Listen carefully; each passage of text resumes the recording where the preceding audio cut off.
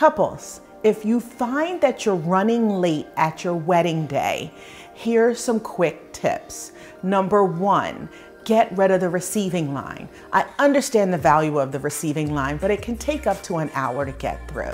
Number two, trim down your cocktail reception time. Now, this only works if you had a first look and you're not taking pictures during the cocktail reception.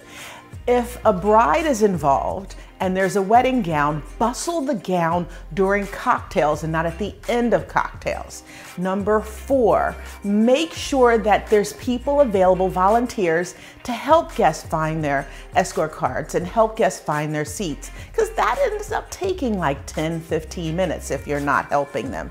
And number five, the best defense is a good offense. Pad your timeline in advance.